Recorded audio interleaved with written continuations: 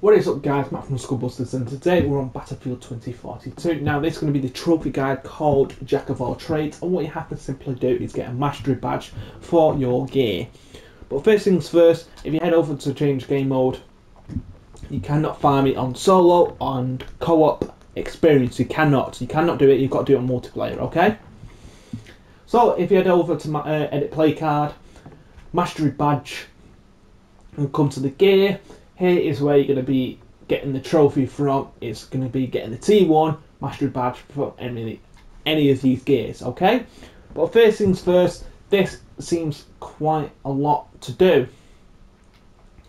But right, okay, so I don't know which one is going to be the best one to unlock, like the quickest. I do apologise, I don't know.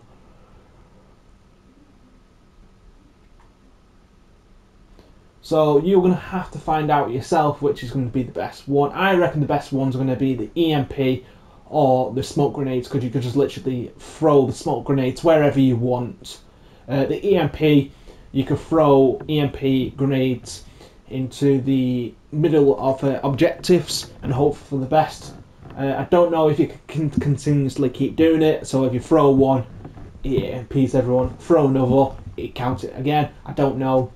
But ammo crate, if you keep putting out ammo crates and everyone keeps picking it up, that might be an easier one. Obviously you got the explosives, which is the rocket launchers, C5, grenades. That might be a difficult one to do. I will not recommend doing the repair one, because you've got to get 80,000 repair points, and in one game I've got 1,200 just for the trophy, and I don't think I'm going to be ever doing that ever again.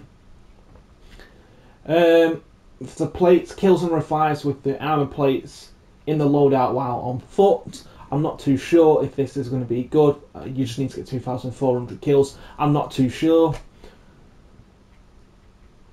So all you have to do is, it's going to be a bit of a long job, this one, to get the trophy, and you could try and farm it on multiplayer. There you go. So that's pretty much it. So thank you for tuning in. Stay tuned for more, and I'll see you all soon. Adios.